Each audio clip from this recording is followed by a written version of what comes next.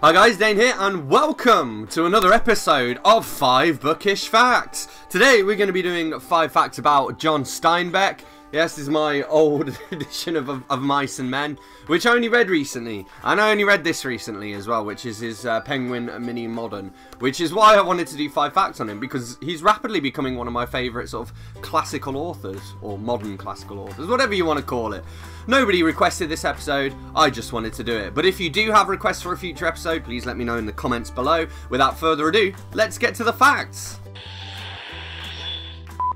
So, fact number 1 is that the dog ate his homework. So, an early draft of Mice and Men was eaten by Steinbeck's dog. His dog was called Max. It was one of several dogs that he owned at the time. He basically became the novel's first critic. I guess he didn't like it very much. The book itself actually draws from Steinbeck's own experiences as what is called a bindlestiff, which is like a migratory worker in the US in the 20s. The title of this book comes from a Robert Burns poem called To a Mouse, and it goes, "The best laid schemes of mice and men gang after gley," which I believe I said in my review as well. It means go after rye, but gang after gley sounds better. And the original draft title of this book was Something That Happened.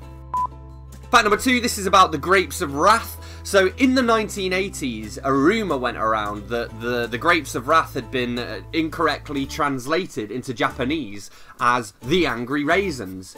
The rumour was, however, false, but it is a great example of the good old lost in translation, you know, story slash meme that we like to talk about. He actually won the Pulitzer Prize in 1940 for The Grapes of Wrath as well. It was super popular. It was selling 10,000 copies a week at its peak. That rhymed.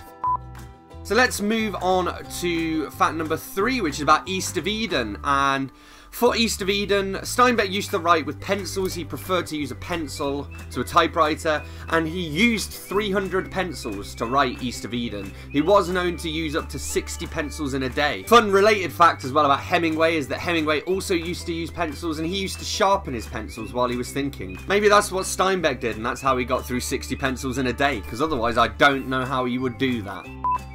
Fact number 4 is that he wasn't very popular in his hometown of Salinas, and in fact they hated him at times. So he wrote to a friend in 1933 saying, "I think I would like to write the story of this whole valley, of all the little towns and all the farms and ranches in the wider hills."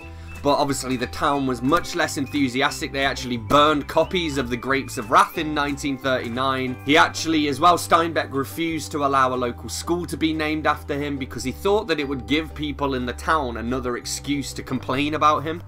Of course, nowadays they've kind of got over that because he's seen as a, you know, a classical author, and now his childhood home, it's a restaurant and tourist attraction, and the Salinas National Steinbeck Center has a 3-day Steinbeck festival that's been running for over 36 years, so if you're in the area, check it out. And finally, fact number 5, Steinbeck's kind of known for writing about the Depression era and for writing these kind of raw, realistic characters that show the more downtrodden aspects of human life. But what many people don't realise is he also wrote a book about King Arthur. This was written late in his career, and like T.H. White and also Tennyson, who both wrote books on King Arthur, he drew on Sir Thomas Malory's 15th century epic Le Mort d'Arthur. Very good French accent there, which means the death of Arthur, I suppose.